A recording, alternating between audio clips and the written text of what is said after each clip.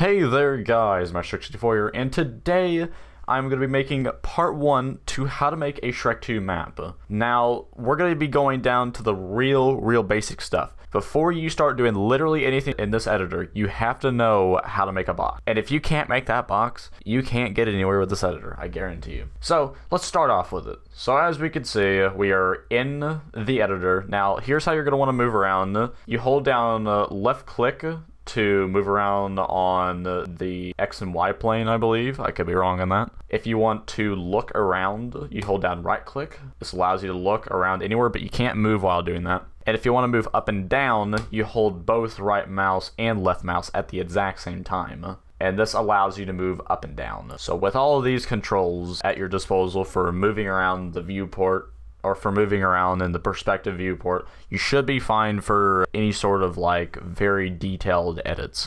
Right. Now, while that may sound very janky, it actually, I swear, it only took me about a week or two, and all of a sudden, this felt like super intuitive. Just trust me on that. It will eventually become very intuitive. Anyway, let's actually start with the levels. So the first thing you're going to want to do, you're going to want to come over here, and there's a cube tool right here. So all you're going to want to do, literally right click on this, and you'll see that this little menu pops up. Now right here, we are essentially building a cube. Now, before I explain what this cube builder tool is going to be used for, you need to know something about Unreal Engine 2. In this level editor, you are carving out the infinite. You are not adding it into the infinite.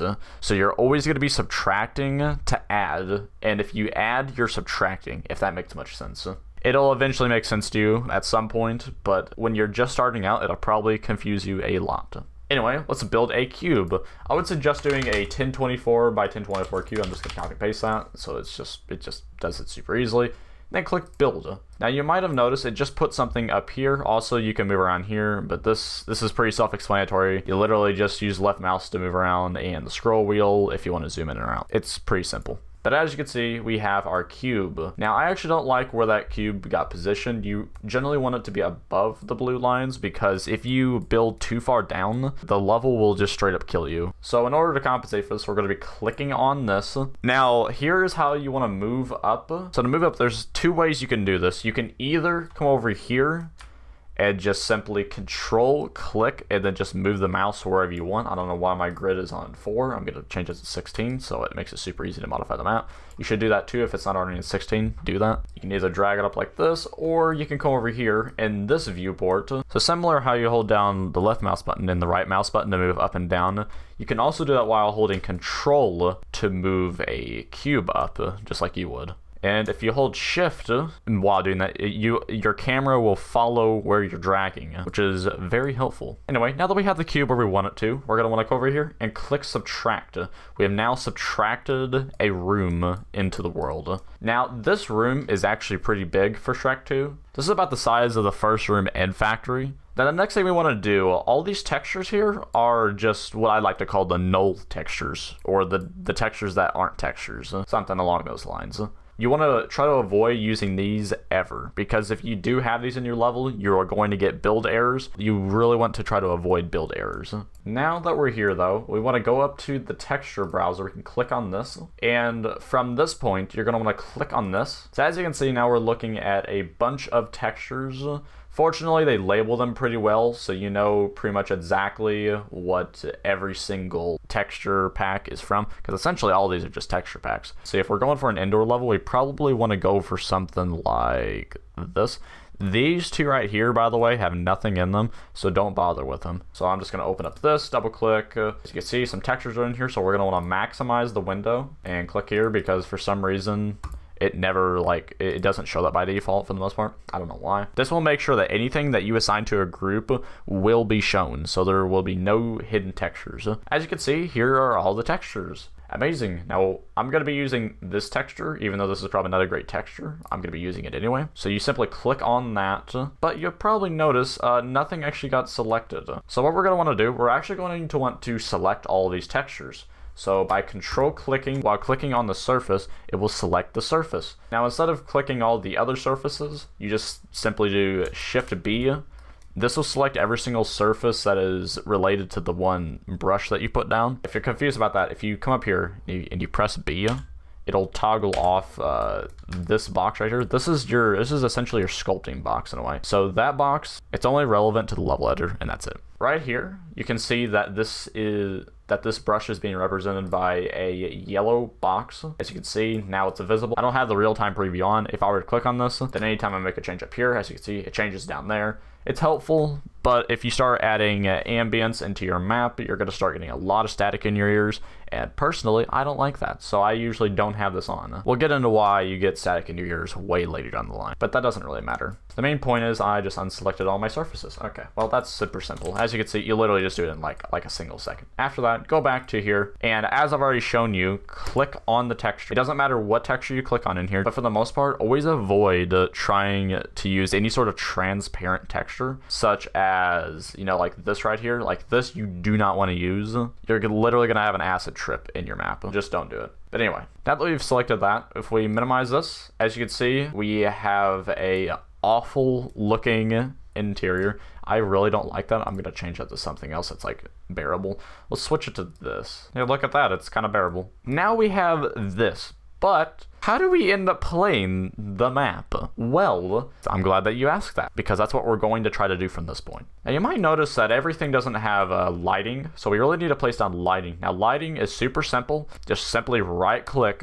It's going to pull up all this. This is all of the default stuff that'll appear except for this. So you'll notice that it has add karma actor, add static mesh, add path node, player start, and light.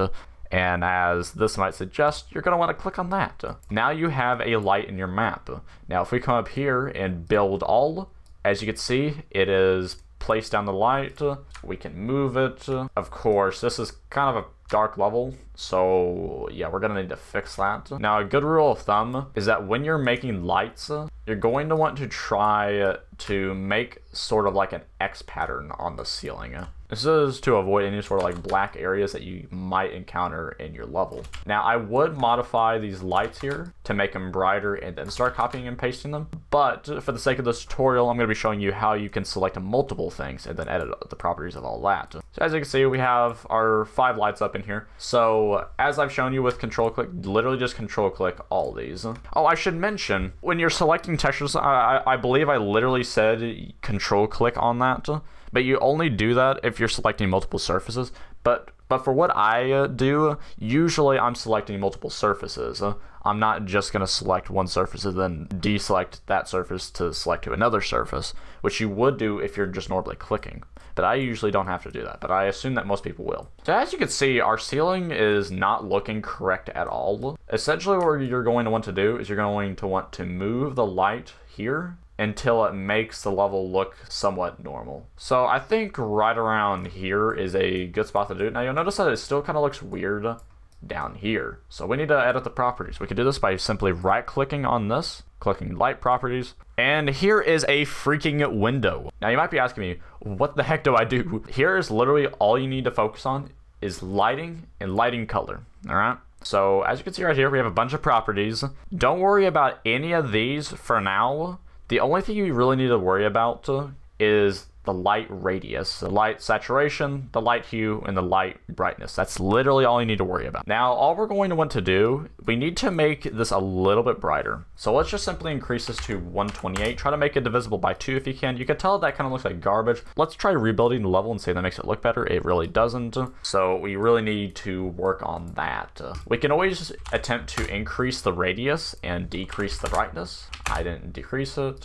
What does that make it look like? Okay, this doesn't actually look bad, so we're going to keep it at this for now. So yeah, now we have all this. I just now realized that this is kind of in the way of you guys looking at the level, so I'm just going to do that. I'm used to having stuff blocking me all the freaking time, so it doesn't really affect me, but I know it'll affect you guys. But you guys will probably get used to it eventually. All right, now we need to add something that is, I'm just going to close this, something that is called a player start. You have to have this in your level. If you do not have this in your level, you can't play it. It's literally impossible to play it. So just put this somewhere close to your player. And now, while you might think you could just play the level now, you actually can't. So what we're going to want to do, we're going to want to come over here to the Actor Class Browser. This is a very, very freaking important tab. You need to learn this thing. And by learn this thing, I mean learn how to navigate it, because No Wonder made it so awful to navigate, it's not even funny.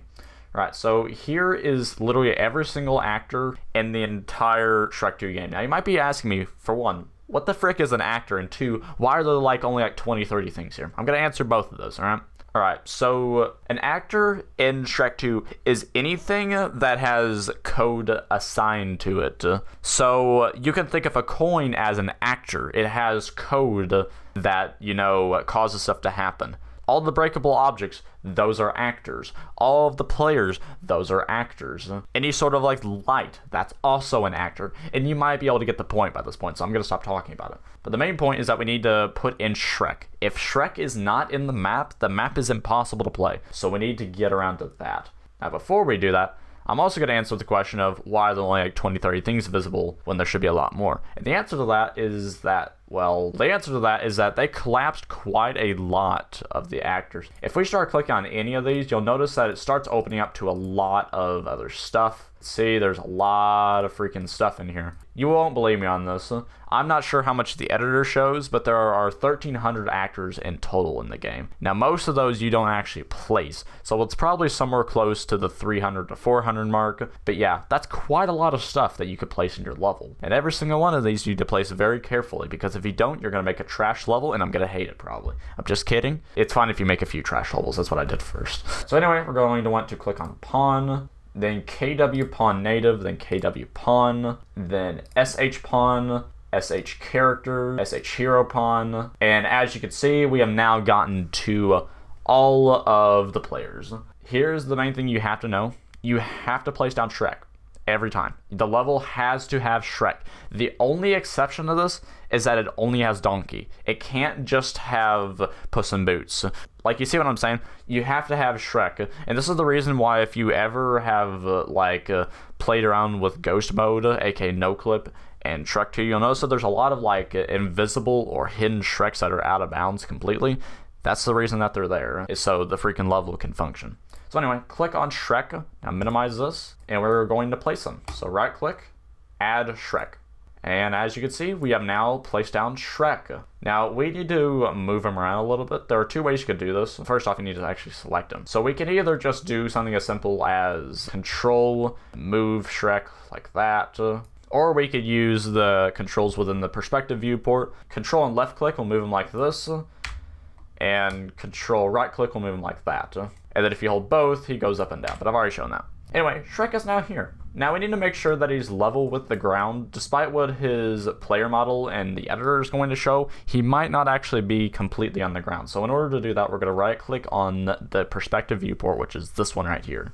Make sure you do it on this, not either of these other three viewports, because if you do that, it's not going to help you much. So right click here. Actors, radii view. You should always have this view on if you're making any sort of levels. It's just simply the best view. And as you can see, he is not completely flush with the floor. So I'm just gonna move him down just a little bit. He's still not completely flush, but it doesn't really matter. Okay, well now I just fixed it, but whatever. As you can see, Shrek is always gonna be slightly in the floor, and that's usually gonna be the case for almost every single other player in the game. Make sure you don't put him too much into the floor, and also make sure you don't put him too much in the air. If you put him too much in the air, you're going to end up falling and could introduce bugs into the start of your level. And if you put him too low, he'd probably just suffocate and break your eardrums. So now that we have this, we're gonna just build the level again, because why not? It's always good to do that. When your level starts getting really big, the build times will take longer, of course, because there's a lot more stuff to do. But in a box level, this is a stupidly easy level. Now that we've done all that, we're going to just simply save the level. Alright, so now that we've opened up this, you can see I have like a bunch of levels in here. I have auto saves. We're gonna name this level YouTube Box, because I can't think of anything else to name it. Now we're going to click Save. And now that's all done. Alright, now what you're going to want to do is going to want to come over to your Unreal Engine 2 runtime directory. As you can see, I'm already here. We're going to take this, we're going to copy it. Now go to your Shrek 2 directory. Can't show you any of this, unfortunately. Now paste it in here. Now click on this. If you do not have this right here, you are going to start having some problems. You need to go into your Windows 10 settings, and you need to toggle on view file extensions. If you don't know how to do that, just look it up.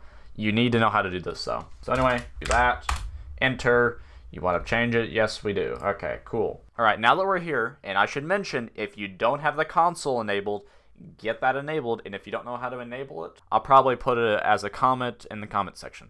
So anyway, now we're going to want to click on this, just do whatever the frick, just spam the spacebar like you never have before. Now we're going to want to open up our map.